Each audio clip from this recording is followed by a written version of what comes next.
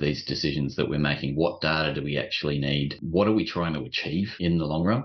And make sure that all of the different business units within the business, all the different departments are all aligned on what you're trying to get to, because it's amazing how much impact one little thing can have on others. Growing a business requires a holistic approach that extends beyond sales and marketing. This approach needs alignment among people, processes, and technologies. So if you're a business owner, operations, or finance leader looking to learn growth strategies from your peers and competitors, you're tuned into the right podcast. Welcome to the WBS Podcast, where scalable growth using business systems is our #1 priority. Now, here is your host, Sam Gupta. Hey everyone, welcome back to another episode of the WBS Podcast. I'm Sam Gupta, your host and principal consultant at the independent ERP and digital transformation consulting firm Elevate IQ. Forecasts are often wrong, but not planning in the fear of forecasts being wrong is like operating in dark. Some companies are likely to be slightly more mature in planning, while others might not be as sophisticated. The same thing goes for the industries as well. Planning is must-have in certain industries, but not so much with other industries. Regardless of how much time and money you invest in planning, not planning is not smart. In today's episode, our guest, Lee Bartlett, discusses the strategies for building S&OP framework. He also discusses why formalized planning is absolutely essential for most organizations, regardless of whether they are retail or distribution-centric organizations or not. He also discusses several stories where adoption could be equally critical for the forecast to work and to be implemented inside an organization. Let me introduce Lee to you. Australian family man who loves camping, forwarding, and exploring his vast country. Lee Bartlett has 25 years of supply chain experience from storeman, inventory control, purchasing, supply and demand planning. He has experience with 3 ERP implementation projects and many more third-party software projects. He loves helping teams create the environment for learning and growth. With that, let's get to the conversation. Hey Lee, welcome to the show. Hello, Sam. Glad to be here. Yeah, and I am super glad to have you as well. Your experience in supply chain demand planning, it's always interesting. And I know that you have some stories as well. So we are super excited to dig into those. Before we do that, do you want to start with your quick intro and what you are focusing on these days? Wow, quick intro. For me, New Zealander, and then moved to Australia when I was younger. So a token Aussie, if you want to put it that way. Yeah. Family man, and grew up here and had kids young, and we love getting out and exploring this huge country.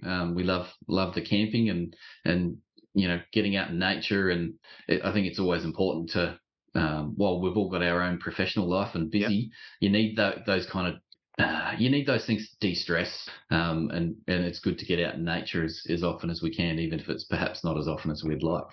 For me, 25 years now of supply chain experience. Yeah. I didn't realise that it got to 25, but you add up the numbers and there you go. Time flies. Absolutely it does. So I literally walked in very lucky into supply chain related roles. I finished high school. And one of my sister's friends' mums came around and knocked on the door and said, "Do you want a job?" They were looking for people.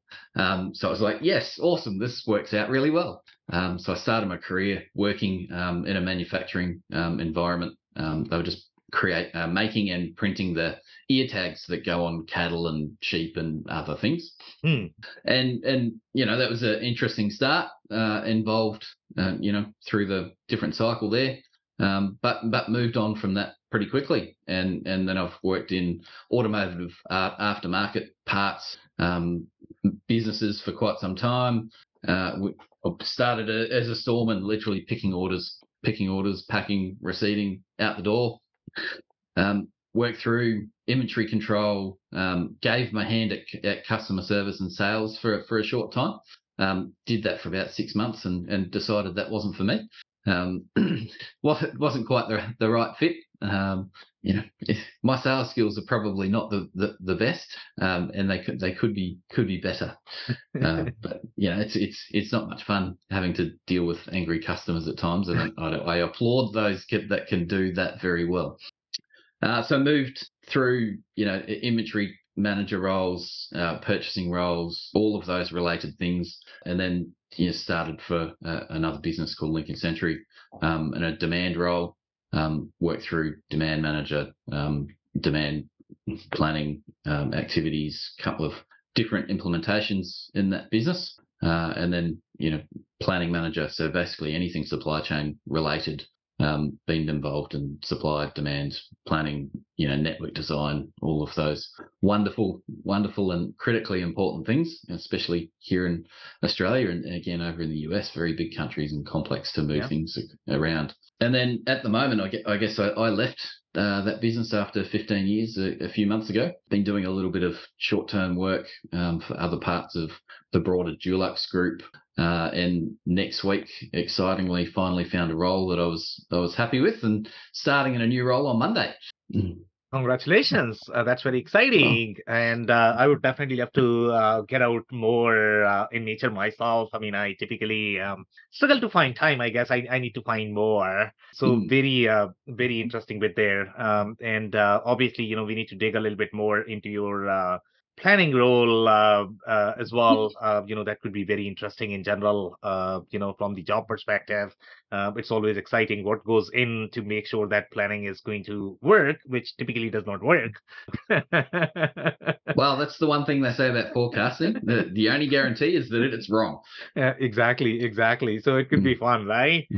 Before we peel into that, we have one of these standard questions that we ask every single guest, and that is going to be your perspective on business growth. My perspective on business growth. Look, it's a requirement almost anywhere you go these days. You don't find a business too many businesses who are happy without growth. Yeah. And it's been an interesting couple of years. Every business has had some significant differences over the period of COVID.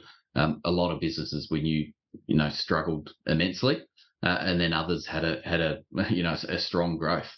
So here in Australia, the business I work for, Lincoln-Centric, we sold a lot of hardware products into the building industry, and it ebbed and flowed, but generally the business did quite well. But we were a subsidiary of Dulux Group, so the paints manufacturer here in Australia, and particularly when COVID and everybody went into lockdown, everybody was at home wanting something to do. Yeah. So all of a sudden, home renovations went crazy, and paint sales went through the roof. So it's interesting, those kind of scenarios whereby you get those short-term huge whips that nobody had any chance at all of planning in advance, and you just literally have to react so quickly and make some quick assumptions as to what's going to happen into the future. So there's some interesting experiences I think everybody's had over the last few years. But I think the key to all of that growth is people. And without the people in a business, you can't achieve those goals or exceed them into the future.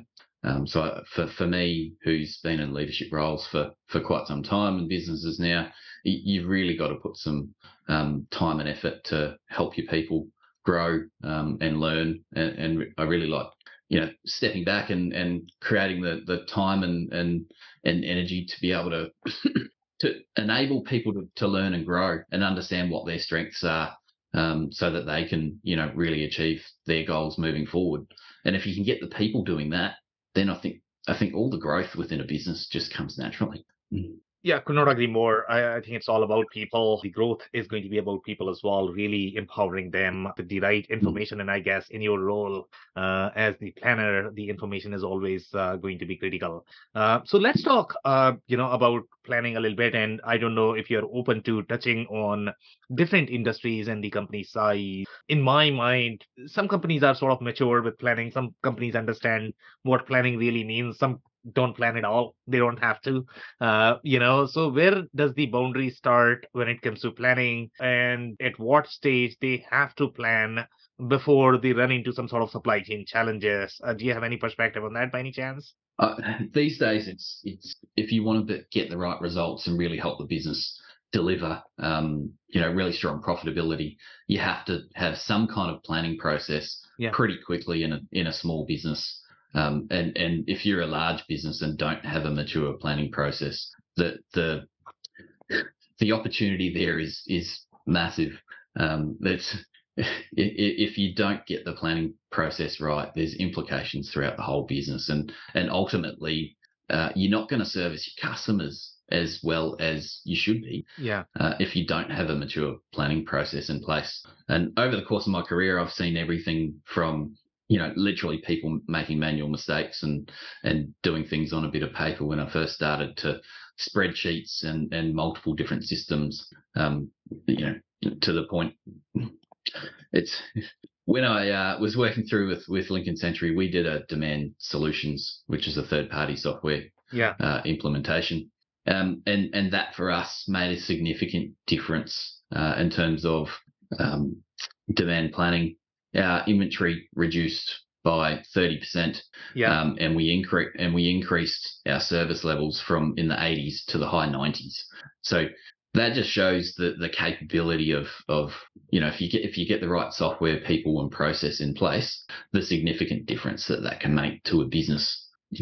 Yeah, so very interesting story there, as well as company, and 30% inventory results is obviously substantially beneficial because that directly translates into your financials. But the businesses that and I don't know, which industry this business was in, so obviously that is always beneficial. Some of the businesses that we deal with, for example, let's say if you are talking about some of the manufacturing shops, sure, they all are going to claim that they are really good at planning, or they really do plan, but at the same time, they might be doing planning based on the order. So depending upon the business type, if you are going to be more in the, let's say, make to stock or CPG, FMCG space, there you are definitely going to plan because of the volume that you have.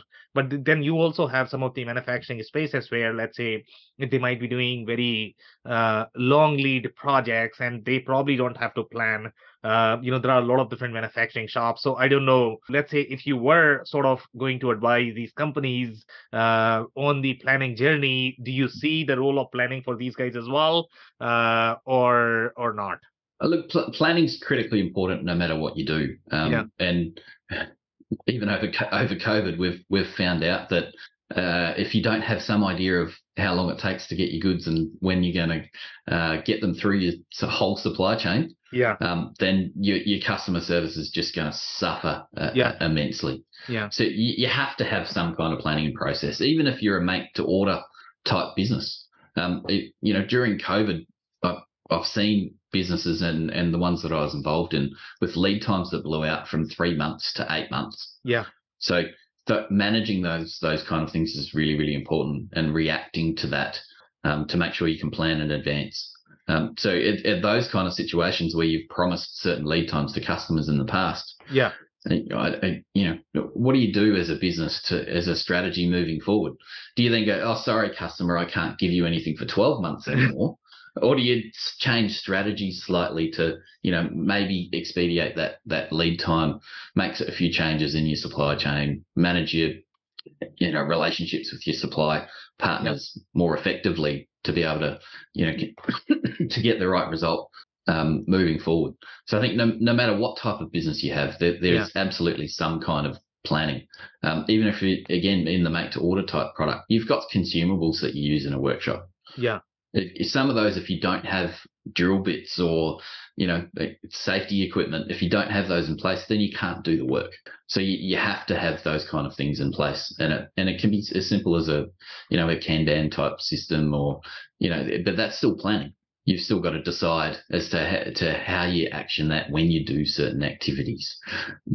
Yeah, I mean, I completely agree that everybody's going to do some sort of planning, and they all have some sort of planning in place. How effective they are going to be with planning is going to be questionable, I guess. And one of the challenges that we typically come across, why these companies struggle, number one, finding the right definition of the SKU. And I don't know if you have done any sort of work where you had to re-normalize these SKUs, because if there is going to be a lot of duplication across the SKU mix, if you cannot really confidently say, okay, what is the real product that you have, or what is going inside the product, if your revisions are going to be all over the place, it becomes very, very, very hard to sort of plan just because you don't understand what your foundational element is. So that is number one problem. The number two problem, that, and you are talking about lead times. Now, if your SKU mix is going to be, let's say, 100,000 SKUs, and doing that for the first time, especially in the SMB space, and I don't know if you have ever sort of dealt in the SMB space, that first cut,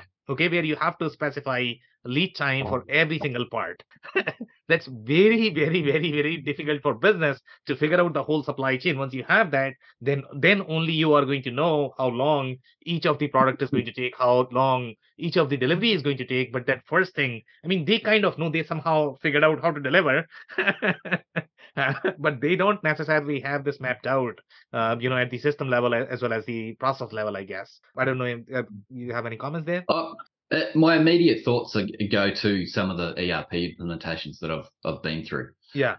Because the significant portion of the initial processes and that is around data and integrity. Yeah. So it's incredible that how much data you actually need for an ERP system like SAP. Yeah.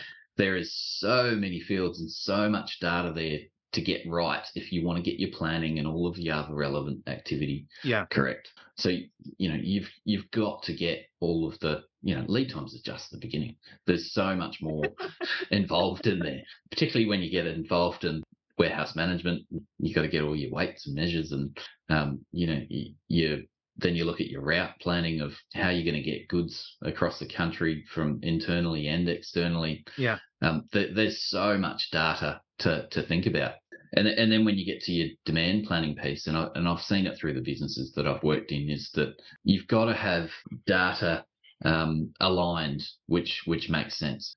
One of the initial troubles I had trying to get an S&OP process up and running at Lincoln Century was our demand software, the way we'd implemented the data and presented that in the third-party software, didn't match how we did our sales budget processing. Yeah. So how can you get salespeople engaged in a process when the data doesn't align?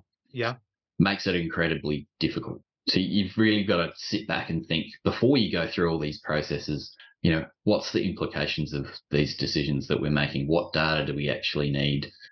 What are we trying to achieve in the long run? And make sure that all of the different business units within the business, all the different departments are all aligned on what you're trying to get to, because it's amazing how much impact one little thing can have on others. Yeah. So tell us more about, why it was not aligned overall from the data perspective, and what steps did you have to take to make sure that is going to be aligned? And obviously, the sales team need to agree that it is aligned, otherwise it's not going to fly, right? So absolutely. Yeah. So tell us more.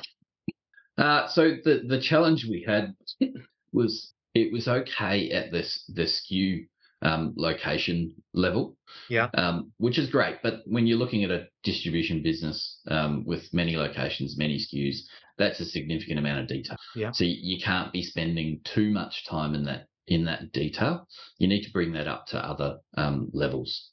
So in the demand planning software, we were looking at the material. What is the material, and how do we use it, and how do we dispatch it or get it to our customers? More of a supply chain thinking. Yeah. Unfortunately, that's not how in the business how the sales budgets were put together and how the sales team was measured. So they were measured on regional areas. Yeah. Customers were given a location and given it was different hierarchies. So when you tried to look at how many sales do I do for this plant or location, it didn't match up with the sales activity and where the sales team were responsible for managing those customers. So if you're trying to present data at a hierarchical level, you limit the amount of data sets you want to look at in an S&OP process. But then if they don't align and there's gaps, people start questioning the integrity of the data, and it just creates an impossible task to try and get people on the same page and moving forward with what the future is, because then everybody is simply focused on, hang on, this isn't right, and then everybody's then looking in the past. Whereas the whole point of planning is looking into the future and getting ourselves prepared for what's coming next. So getting that data set aligned from the start and making sure that you cover those scenarios and other parts of the business are involved is really, really important. And for me, it took quite some time and another system implementation to actually reset that data and make sure that we had everything available to be able to present that back to the business so that it made sense to the people that were looking at it. Yeah, so very interesting. So in this particular case, did you have to realign the data with their expectations? Meaning, I mean, their territories were assigned based on different regions. I guess that was the problem. And then you had the location, which had different coverage overall. So they didn't sort of match one to one. And that's where the disconnect was. Yep. So did you have to align the territory, or did you have to design your demand forecast based on those territories so it might be easier for them to be able to relate with them? And how easy was that process? What did you have to do overall? Was it just a software change, or did you have to make any sort of process changes as well there? We went through another software implementation later down the track. We moved to the SAP IBP product, which enabled a number of different changes within the business. But at that point in time, we did stop, reflect, and think about what we actually needed and what we were trying to achieve moving forward. And one of the important pieces was the data. What data did we need? So that at that point in time, we worked with the business and with the IT team to specify exactly what we need to get the outcomes that we were looking for.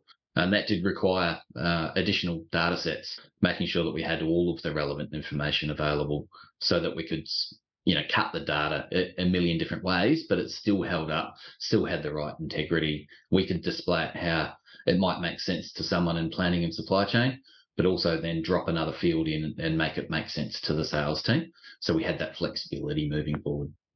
Yeah, so very interesting story there. So I think overall, when you look at the planning exercise, and I don't know what has been your experience, in my mind, demand is still easier. And the reason for that is because it might be harder to get it right, I guess, just because you don't know what your demand is going to be. But overall, at least, looking outwards, when you are going to be looking at your demand sources, you are going to have certain number of channels.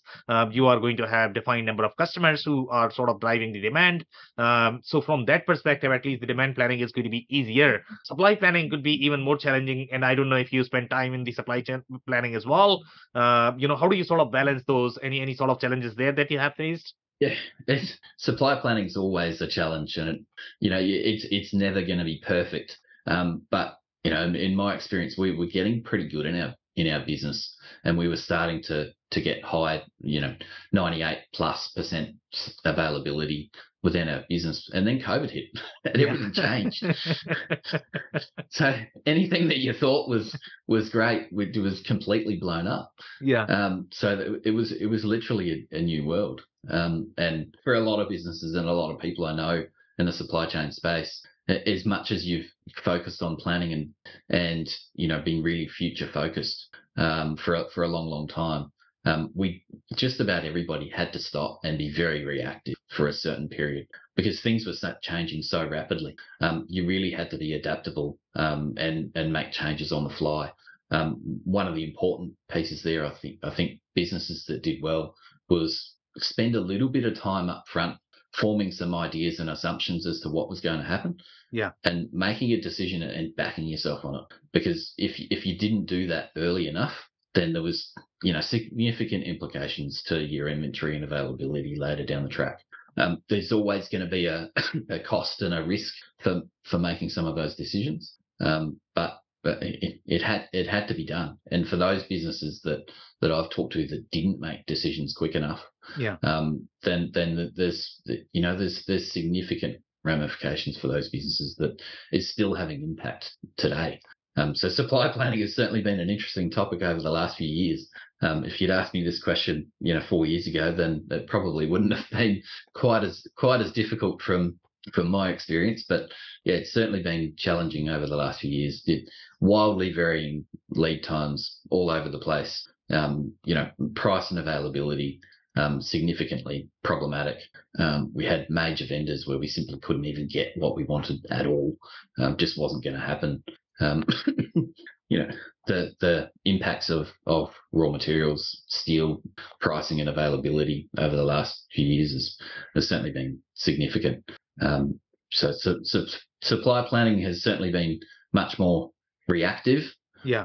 But I think most people have learnt from that experience and hopefully got into the habit of making decisions a little bit more quickly and backing yourself. It's that whole thing that you go back to: don't aim for perfection, aim for excellence. Because if you aim for perfection over the last few years, you'd be sorely disappointed. Yeah, could not agree more. And you mentioned some of the things about the network planning as well. And I don't know how complex your network was in general, for a distribution business. And you mentioned that this was primarily a distribution business.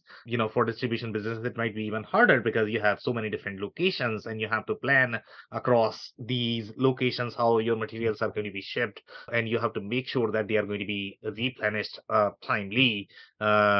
So tell us a little bit about, how do you sort of approach this kind of planning? What are going to be different variables that you are going to be looking at to plan for the network? I don't know if you have had any sort of learnings from your experience that you might be able to share in terms of where do you start, what kind of problems you have solved. So yeah, whatever you can share. It's an interesting question. Again, Australia is a big, vast country with lots of locations, and our business had a lot of regional locations. So moving the product around was quite a costly expense, and you wanted to get that right. Yeah.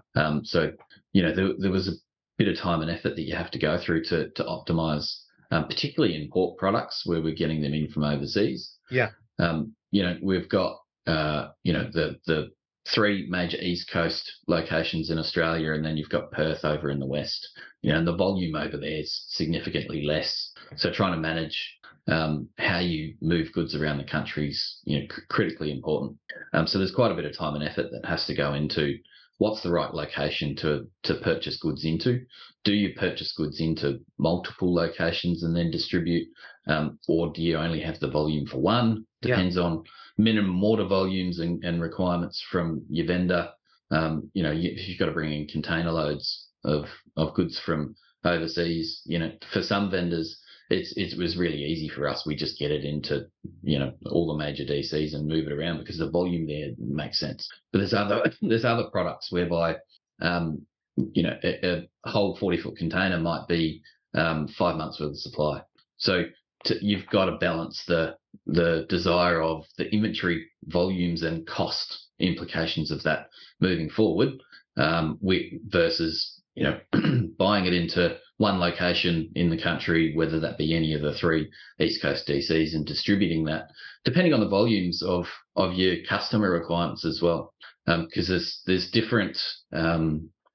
It's amazing the different range of products in the building industry within Australia. So in the south, the window systems are different to what they are in the north. So you get different product rates and different sales throughout the country. So you've got different product ranges which have optimization of holding more in certain locations and moving it via different ways. So it becomes quite complex when you've got that amount of products moving around.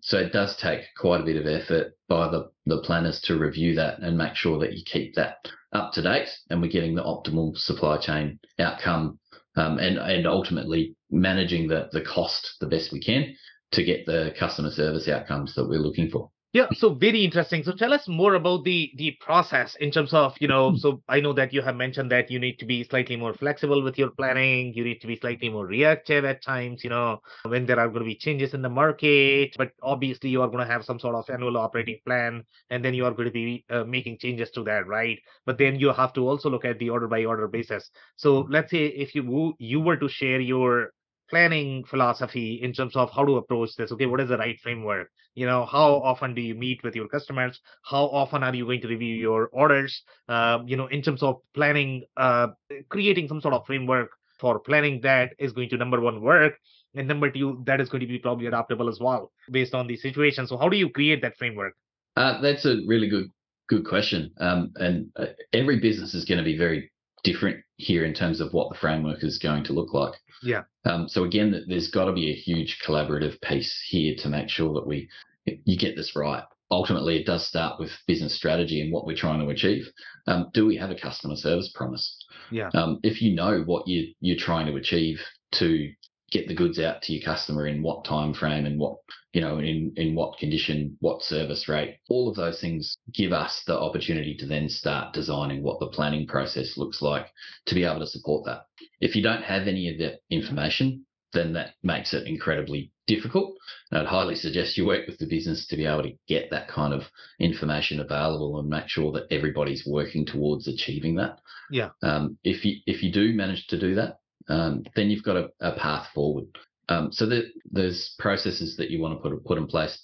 Optimize your ERP systems the most you can, and try and get as much automation as you possibly can. That's certainly been the key for me previously, is that you want to try and get as much as you can the system driving. So if you can get your system driving 98% of the outcomes and getting the results that you're looking for, that enables you to then work on what's your exception identification process. How do we then flag what the problems are that need human intervention? Because we really need to focus on what's important. And for large businesses, even small businesses where you've got lots and lots of different products or lots of different customers, you can't do everything. Or you'd have to have a team, a massive team to be able to be doing that these days. And that's just not cost effective. So if you can really design your planning process to support the business strategy, make sure you've then got as much automation as possible in place to be able to support that. That really then frees up the planning people to have a think about what's really important, identify exceptions, and then deal with those as they come up, because they might not fit the mold. There's always different ways of doing things. There's large customer projects, which might mean you're doing something slightly different, moving goods that would not be the normal way you do within supply chain. But if you've got the time and you've got the processes to be able to identify that, then the people can get involved early enough and make sure that we get the results that we're looking for. Yeah, could not agree more. And I love that 98% number. And I don't know how many customers really know how to measure that. Okay, if you ask them, okay, what is your planning efficiency? So how do you start on the process of, number one, coming up with that number? I don't know where that is coming from. And, how to sort of measure that? Is that going to come from the system itself? So tell us, number one, how to develop the KPI, how to measure, 98%. Look, again, every business is going to be slightly different. So 98% might not be the right number for your business. Perhaps it might be 99.5% or it might be 80%, just depending on the type of the business. But again, data integrity, so important. And all of these KPIs and exceptions and other things that you've really got to do to manage this well, it's all got to come out of your ERP or whatever system that you're using. And that data is so critically important. If you're trying to manage a KPI with data which is not clean, then you're not going to be getting the result that you're looking for. So you've really got to make sure that all of your relevant master data and transactional data is reflecting what you want it to reflect and giving you the right information. Once you've got that, then it's all about specifying what that KPI is and does that align with our strategy and our customer service promise. Every business, again, is going to be slightly different, but we've got to use the right tools to measure the KPIs. And there's so many great tools out there, whether that's reporting within own ERP systems, but most major businesses are going down the path of Power BIs or Tableaus or other reporting softwares to create the dashboards to be able to automate the reporting of those KPIs moving forward. And I think that's really another important piece of my learning over the last few years is making the most of the opportunity of that. Because I've certainly seen from myself and my teams in the past spending way too much time in the devil of the detail of data. Yeah. Whereby you can use these software, the new technology that's available to us these days to get that information at the click of a button. So I think that's another really important thing that businesses should be focusing on. Yeah, could not agree more. I mean, that's really important. So that's it for today. Do you have any last minute closing thoughts or advice for our listeners by any chance? Oh, last minute closing thoughts. Look, to just make sure that we sit back and take the time to learn from all of these experiences. So there's been a lot of things that I've worked through and covered off over my career. But the most important thing, I think, is to make sure that you learn from it, so that next time it comes along, you know what you're in for. You know not only what you want to achieve, but how you want to go about it. So some of the things that we've talked about today, if you've got an understanding of your process and how you get to the end result, and make sure that you're collaborating and involving the right people in that process. So lots of opportunities to learn, and highly encourage people to take that time, reflect, learn, and involve other people in that process as well. Yeah, could not agree more. And my personal takeaway from this conversation is going to be find that 98%, whatever that is for you, define that and make sure you are measuring that as well. Anybody who does not know where they are overall from the measurement perspective, obviously they don't know if they can be more efficient. On that note, Lee, I want to thank you for your time. This has been a powerful episode. Thank you, Sam. Pleasure to be here, mate. Of course. Thank you so much. I cannot thank our guests enough for coming on the show, for sharing their knowledge and journey. I always pick up learnings from our guests, and hopefully you learned something new today. If you would like to learn more about Lee, connect with and follow him on LinkedIn. Links and more information will also be available in the show notes. Also, don't forget to subscribe and spread the word among folks with similar backgrounds. If you have any questions or comments about the show, please review and rate us on your favorite podcasting platform or DM me on any social channels. I'll try my best to respond personally and make sure you get help. Thank you, and I hope to catch you on the next episode of the WBS Podcast. Thank you for listening to another episode of the WBS Podcast. Be sure to subscribe on your favorite podcasting platform so you never miss an episode. For more information on growth strategies for SMBs using ERP and digital transformation, check out our community at WBS.rocks. We'll see you next time.